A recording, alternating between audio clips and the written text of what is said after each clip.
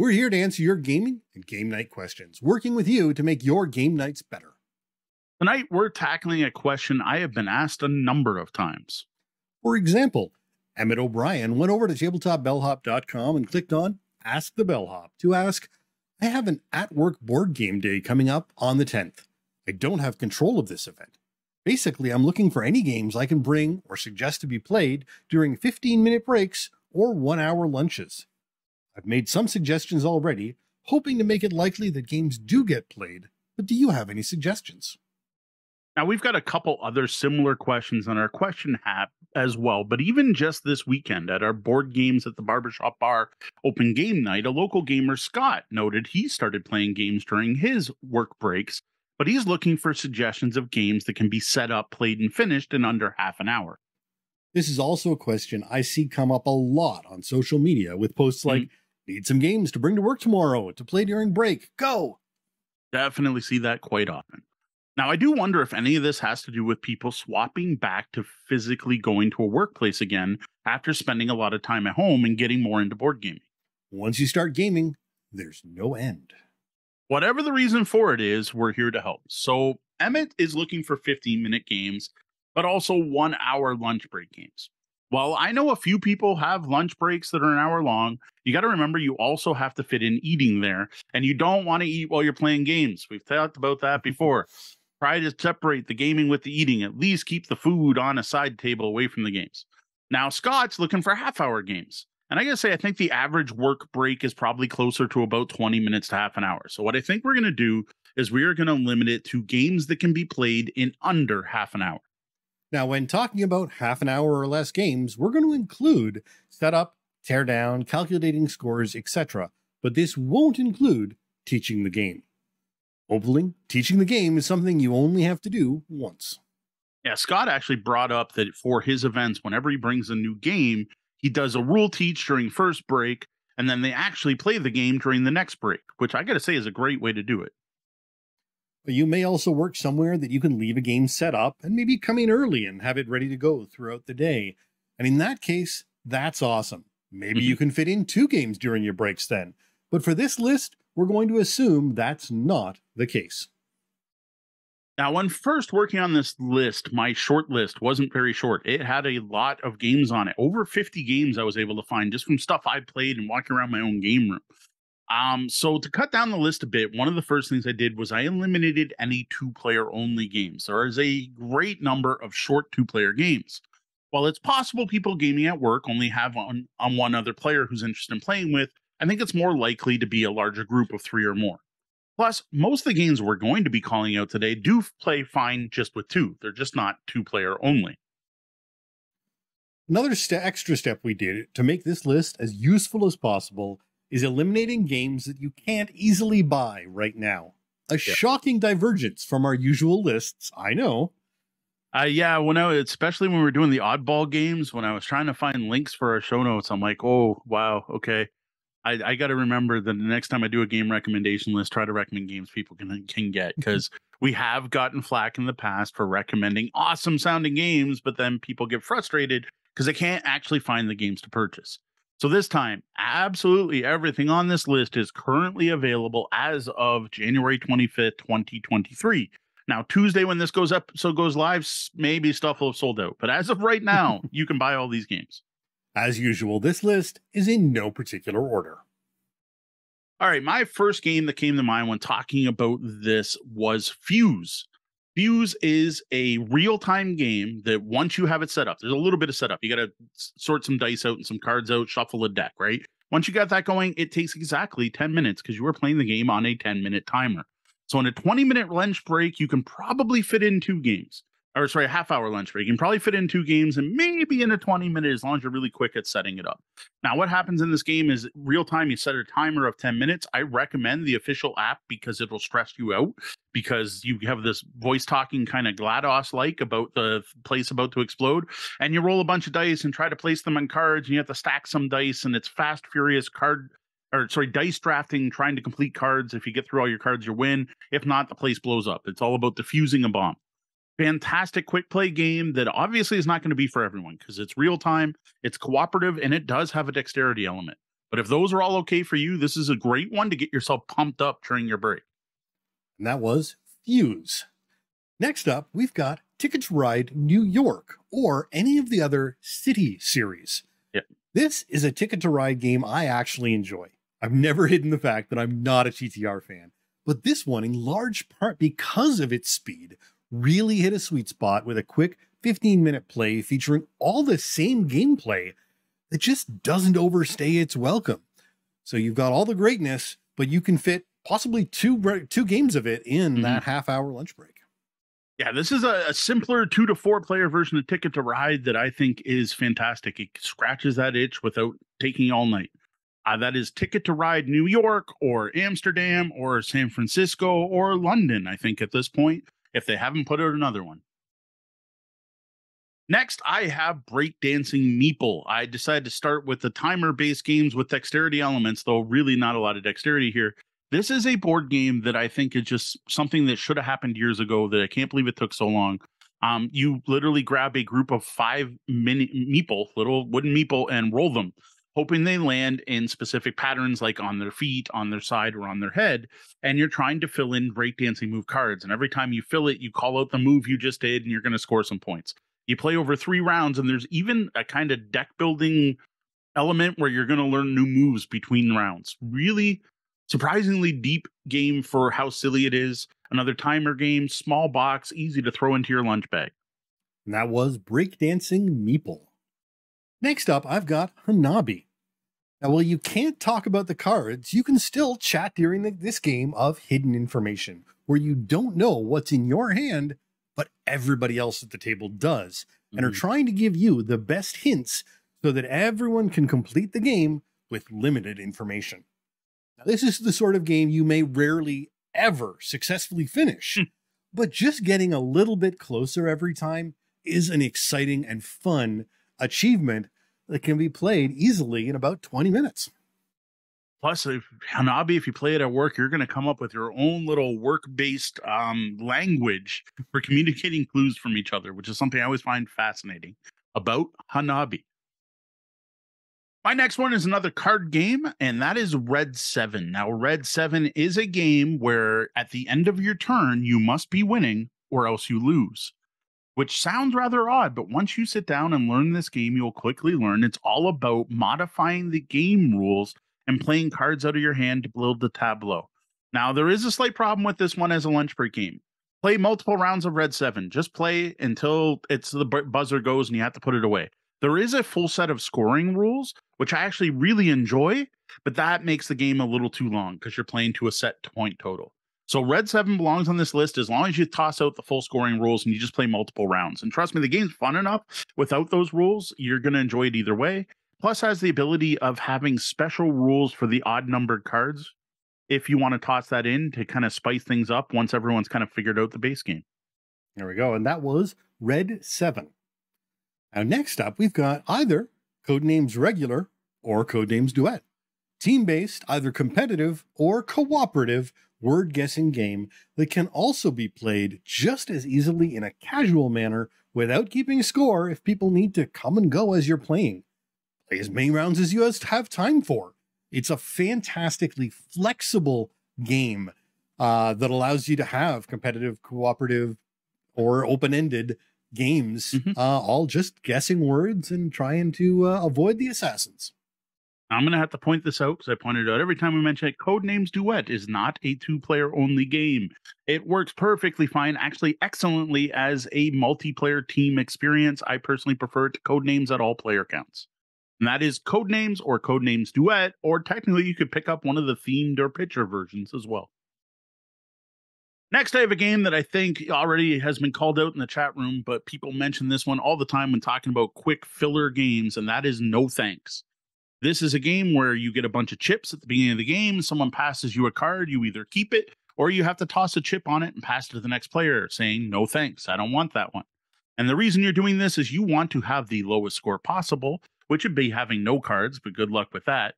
But you score your lowest possible numbered set. So if you get past a 13, but then you're able to get a 12, 11, 10, 9, 8, you only actually score 8 points.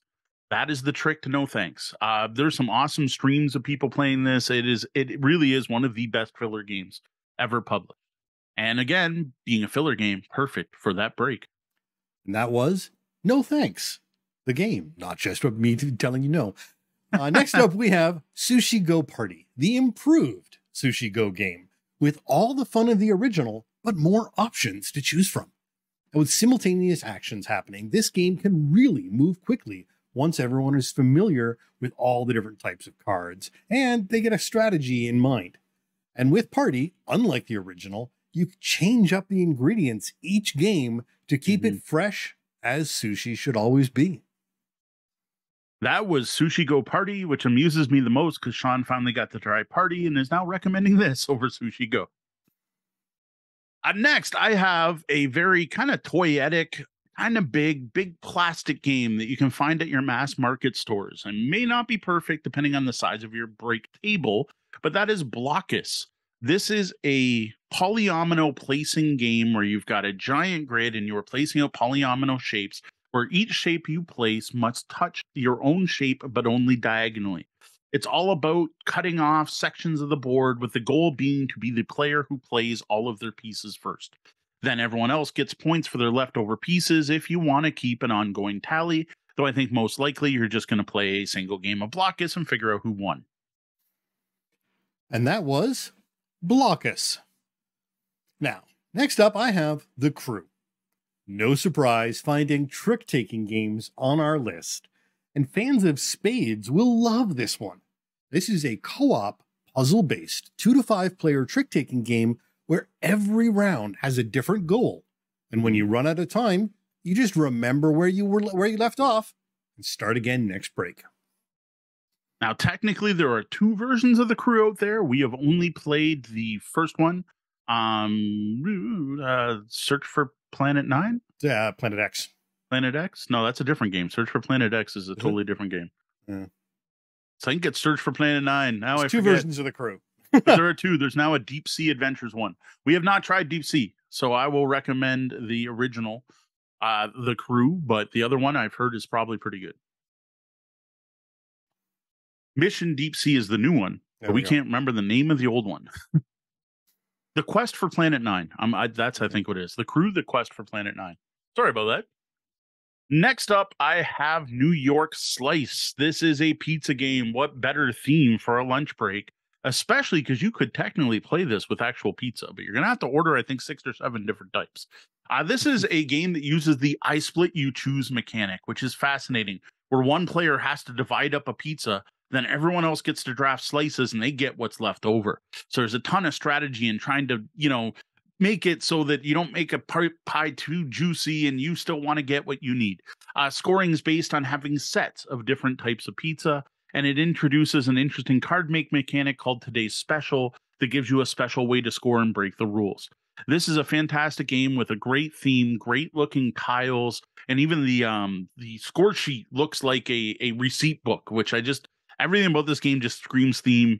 I love the I split you choose mechanic, and I gotta say, like, for lunchtime games, you're even sticking with the theme of lunch here. And that was New York Slice. Next up, we have Drop It, a Connect 4 that's actually fun. A shape-based, gravity-driven puzzle game that plays different every time. And with 2 to 4 player options or team play, as well as multiple official variants in the game, in the rulebook, there's a lot to love about a lunchtime game of Drop It. But do watch out you're not dropping any food in there. Luckily, it is washable, though. That's kind of disturbing. Yeah, Drop It. We just reviewed this one last week or the week before. I think it was just last week. So check out our review for how much we actually love Drop It. Spoiler, it's awesome. That's why it's on this list. The best thing I heard about Drop It is someone on Twitter called it Chaotic Evil Tetris. And I'm like, that might even be better than Connect 4 for gamers. That was Drop It. Next up, I have probably the lightest game on the entire list, but great if you also want to chat while having your break and complain about your bosses or your work environment and say something other than hardly working hard. That is Rumble in the Dungeon, which also could be Rumble in the House. And I think there's also a Cthulhu themed one, though I don't remember the name of that one. This is a really simple game where you build a dungeon, you put 10 characters out on there, you randomly are assigned 2 of those characters, and your goal is to be the last man standing, or last creature standing, or woman standing in that case. Sorry, last person standing. Last thing Or orcs standing. first? Yeah, or the last thing standing, I guess. I'm like, last monster, the last dungeon denizen remaining. Really simple game. You either move a piece or you choose 2 pieces together, 2 or more pieces together, and decide which one of them dies. That's pretty much just taught you how to play. There is a little bit more to it with the treasure chest, infinitely replayable, and like I said, super light. So this is a great conversation game that you can just hang out and talk and chat while slowly killing off the other denizens of the dungeon. And that was Rumble in the Dungeon, or Rumble in the whatever else they've managed to publish in that theme. Now, next up, I've got Thrones of Valeria. Now, back to more trick-taking, this time with a different twist. The winning suit can change during the hand, and rather than hands won, it's coins earned that make this card game stand out as a 2 to 6 player game with team variants as well for those euchre lovers out there. Now, this one is going to take a little bit of time. If you are not a trick-taking gamer, this one may take a little longer.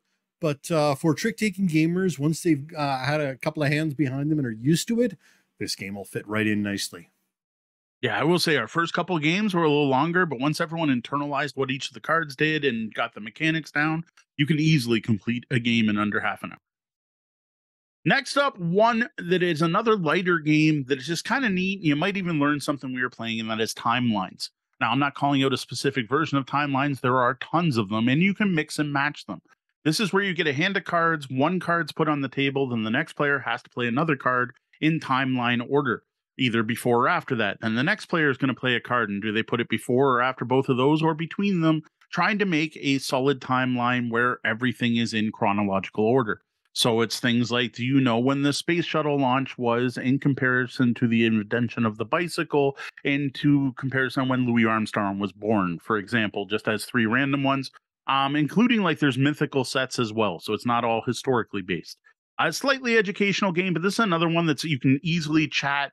And half the fun is when you reveal everything and everyone's like, wow, I didn't realize the bicycle was invented before. And I'm not going to throw something out here because I'll just be wrong. Or whatever, that Betty White really is older than sliced bread. I don't know if that was a true fact, but that's at least one I saw on the internet at once. Fun game, lots of different versions out there you can pick up. And that was Timelines. And next up, I've got The Game. Unlike some games, you can talk some during this game. You just can't give out any specific details. Playing with that communication is great fun and makes this seemingly simple game of putting cards in order great fun for 1 to 5 players, though 3 is really the sweet spot for this one. Yeah, I'm a huge fan of the game. Deanna and I like to keep this in the van, and we play it on date nights or out at restaurants or at a pub or whatever. So I personally enjoy it. 2-player plays great. 3, I don't even think there's a problem at 5, though you don't get as much of your hand is pretty large, so it becomes much more difficult at the higher player counts. And that is the horribly named The Game. Next, I have another card game. There's a lot of card games on this list, it seems, because, well, they're small, portable, and tend to be fairly short, and that is Dead Man's Draw. This is a push your luck game, and honestly, one of my favorite push your luck games I've ever played, where you are going to draw a card from a deck and put it face up. Then you're going to decide if you draw another card or stop.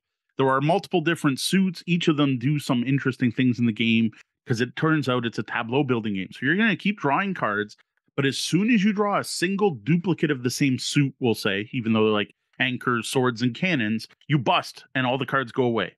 But at any point you stop, you then collect all the cards and their special abilities go off. Swords let you make other players discard cards. Hooks let you steal cards from other players. Treasure chests let you reveal 3 cards from the deck and then decide if you want to keep them or not, and so on. It's a really fascinating game where every suit does something different. But the goal is actually to collect the highest number in each suit through this really unique push your luck mechanic. This is one that should be on the Sean Should Try It list the next time we got a big group together, because this is a nice quick one as well. And that was Dead Man's Draw. And next up, we've got Splendor, but this one you're going to want to stick with experienced Splendor players and take some time familiarizing people with it before you sit down for some real games. This one can be a bit rough for newer players unfamiliar with it, but if they can learn it and get comfortable, you can certainly get this game down in 30 minutes or less. This chip collecting, tableau building set collection game is a perennial favorite, and you can even get it in Marvel form to make it more familiar to players. Supposedly there are some changes to the Marvel edition, but I don't know what they are. I know my wife and daughter can fire off 2 games in half an hour easily. That is Splendor. Next, we have Yardmaster, which I thought for sure I would delete from this list as not available, but I found it for sale, so it's still out there. This is a train yard set collection game where you are going to play sets of cards to collect train cars. The cool part here is you can only connect a new freight car to your growing train line if it matches the color or exact number of the car before it. There are only 4 different numbers, 1, 2, 3, 4, and there are 4 ones and only 1 4 in each color. There's even some trading involved in this where you can trade in 2 of a kind for another. This kind of even has a ticket to ride feel the way you're trading in cards. It's got some really neat mechanics where you can collect trains that don't latch onto your train right away because they're wrong and they stay in your yard. But then eventually, if you get the right card out, all the stuff in your yard could suddenly combo out and fill up your train. It's a race to a set number of points, which is based on the player count. A great quick game, and surprisingly quick enough to fit in under half an hour, even though there is a Yardmaster Express that's even quicker. I personally do recommend Yardmaster over a Yardmaster Express. There's just a little bit more going on, and I find it more enjoyable. Yardmaster Express, instead of buying cards and trading, is drafting. You get a hand of cards and you pass them, trying to make your train. All right, and that was Yardmaster. Next up, we've got Railroad Inc. Now, the hardest part about Railroad Inc. is figuring out which version to buy or play with. Yes. You roll some dice and draw the results on a small erasable board. Everyone uses the same dice, but comes up with very different results. Now, one set gets you up to 6 players, but with more sets, you can add more players. The number of drawing boards is the only limit on this game. I know someone who streamed a 100-player game of Railroad Inc. at one point. That is Railroad Inc. Next, Shikoku, the race game that does something different. We reviewed this one at the end of last year. This is a game where you are playing cards to move up a temple in Japan where you don't want to be first. It's all about moderation. The player who gets to the top of the temple is eliminated. And you don't want to be too slow because, again, it's about moderation. The player at the bottom is also eliminated. And it's actually the players in the second to first and second to last players who win this race game.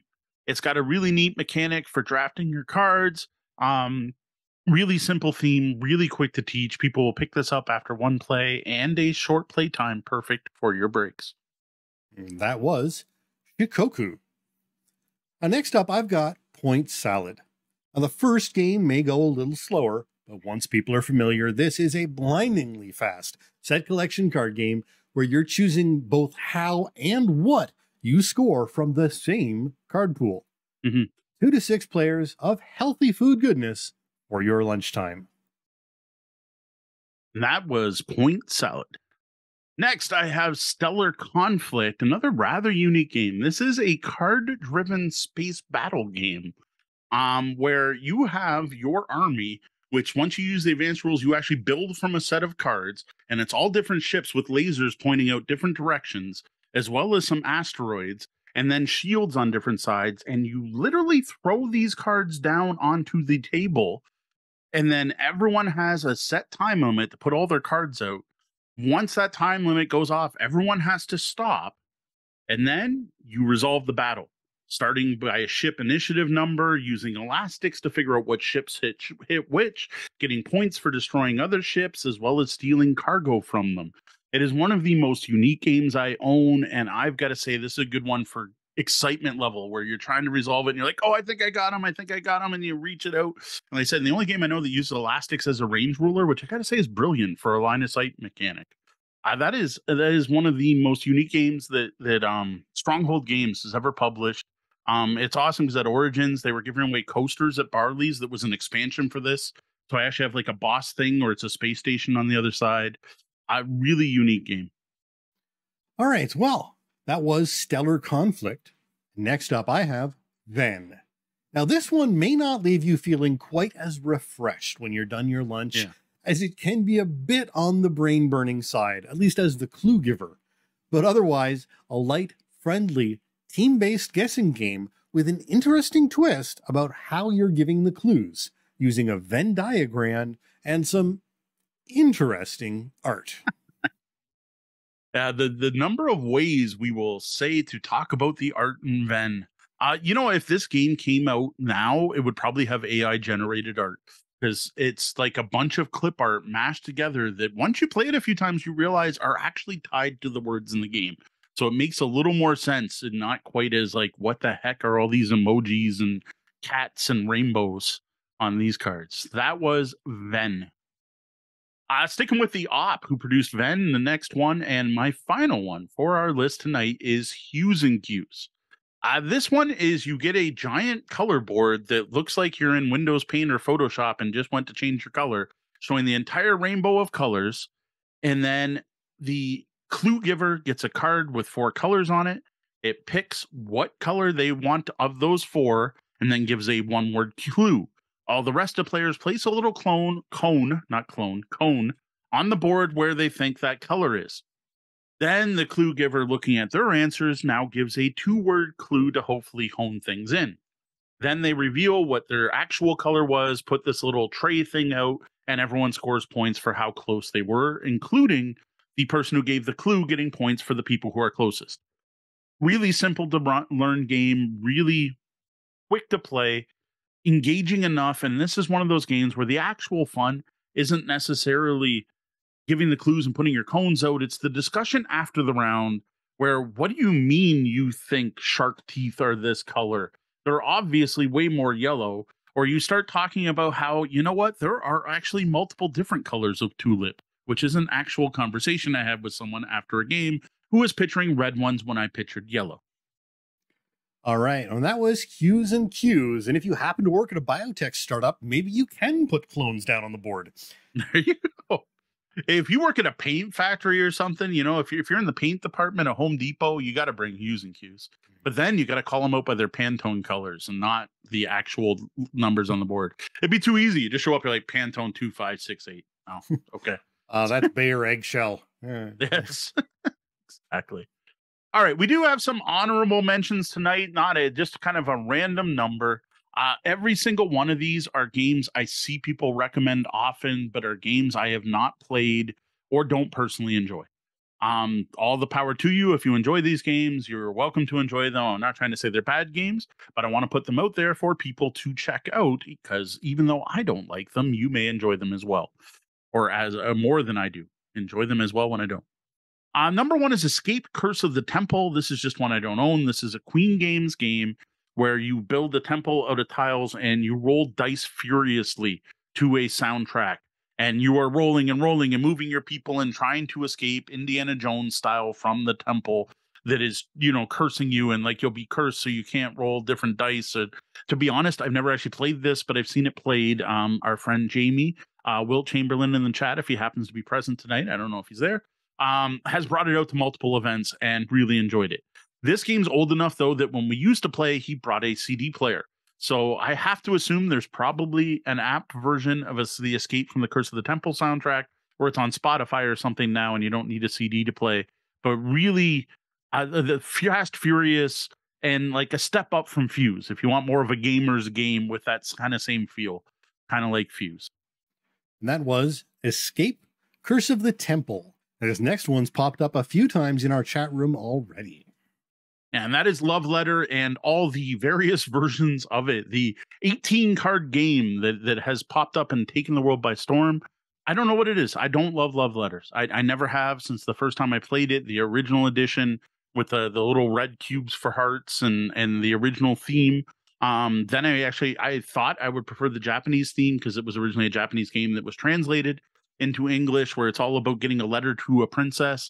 Even that one, like I like the art on it better, but I don't love it. Of all of them, my favorite is actually Lucha F, which is a worldwide wrestling or wrestling luchador, technically, game where you actually are playing two cards. So you have your character and someone in your corner. That's my personal favorite version of Love Letter, but it is extremely popular. You can get the Jabba's Palace version. You can get Adventure Time version. There's a million different versions of Love Letter out there. Very popular for a large group of people. Sorry, I don't love it. Just not the game for me, but I totally get it. And I got to say, for time, space constraints, perfect for a break time. And that was Love Letter and all the various versions of Love Letter. Next, I have One Night Ultimate Werewolf, which could be One Night Ultimate whatever. I put werewolf on this list, but there's superheroes, there's villains, there's vampires, there's a Daybreak expansion. This takes that social deduction game of werewolf and does two very important things. For one, it makes it one round. You literally play one round of werewolf and figure out who it is at the end. The second thing it does is removes the requirement to have a moderator, which I've got to say is a huge improvement. That's something I do not like about many of the werewolf and mafia and do you worship Cthulhu games, is someone doesn't get to play the game. I still don't love social deduction, so that's why this is in our honorable mentions. It's not my favorite mechanic. It's probably my least favorite mechanic. But if you're going to convince me to play one of these games, the one night version is what I prefer. And it's up to you whether or not social deduction and possibly lying to your coworkers is going to be a healthy workplace experience. Though there's a lot less lying in the one night one. It's much more deduction and pointing at people. You don't get the whole discussion, no, I'm not a werewolf because of this, as much in this particular game, which is why I think I do tolerate this one more. And that is the One Night Ultimate series. All right, this one I feel bad because every time people talk about quick, fast-playing games, they talk about Cockroach Poker. I have had Cockroach Poker show up anytime I talk about quick games, filler games, great filler games.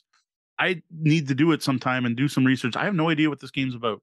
I have never looked it up. I should have, before the show tonight, verified exactly what it was about. I know it's a card game. That's all I can tell you. And the fact that if I didn't mention it, someone in the comments would have mentioned Where's Cockroach Poker. All right. And well, if you happen to work at, I don't know, a exterminator company, maybe Cockroach Poker would be perfect for your lunchroom. I am very glad you went with Exterminator. I thought you were going somewhere else. Next up, I have one our chat room has already called out, and that is Zombie Dice from Steve Jackson Games. There are other versions of this too. There's like Alien Dice, and there's expansions for this, and it's basically a push your luck game where you keep rolling the dice and trying to escape from the zombies and not get bit. Great, quick playing, fast game, silly fun, highly random, not a lot of player agency, but still enjoyable. Because of that, I don't love it. I find it's a little too random. For that same type of game, I'd rather play, say, Dead Man's Draw. But I get it. People love this game, and I think it belongs at least as an honorable mention tonight. That was Zombie Dice. And now the next one's name might put some people off, but it could be worth convincing them to get past that. And that is Monopoly Deal. It's the good version of Monopoly, or there's actually a good version of Monopoly. It's Monopoly Deal. Or no, there is actually one good Monopoly game out there, version of Monopoly, as we've been told many, many times. Similar to Cockroach Poker, I've got to say, someday I'm going to pick this game up and I'm going to play it. I think the Monopoly game name does scare me away, despite the assurances of many, many gamers. This is actually a good game. It's all about collecting a set of properties in your hand. Interestingly, we would have had a copy of Monopoly Deal, but during a Black Friday sale, I could not get it into my checkout box. Wow. I could not. It was like $3 on Amazon, and it, for whatever reason, the site was having problems, and I could not buy a copy of Monopoly Deal. See, I keep seeing it for $12 at our local Shoppers Drug Mart, and I just know that's higher than it should be. So I just can't do it. A correction from our chat room. Again, these are games I don't play myself. So Zombie Dice actually, so you are the zombie trying not to get shot. Right. So I had played a game where you were playing the humans trying not to get bit. So I don't know if that's an expansion or what. So correction on Zombie Dice. You are the zombies trying to not get shot. Next, we have another push your luck game that everyone recommends. It's from Oink Games. It's called Deep Sea Adventure. Based on every podcast that mentions this, every review I've seen, it's amazing. I personally can't justify the cost on Oink games. Oink games are way too expensive for how small they are. But based on everyone's recommendation, it seems like it's really worth it. The game's probably going to get enough play to justify the price. It's all about diving deep underwater based on dice rolls and deciding when to start coming back up. It's kind of like, I don't know, a multiplayer can't stop going deeper. I've heard lots of good things. I hate Oink Games price points, though obviously it works well enough for them because enough people recommend deep sea adventures. All right, well, that is it for a not so short list of shorter games. Great for playing during a break from work. What's your favorite short game? Let us know in the comments. Now we're about to check in with the lobby, but before that, a quick reminder that we're here to answer your gaming game night questions.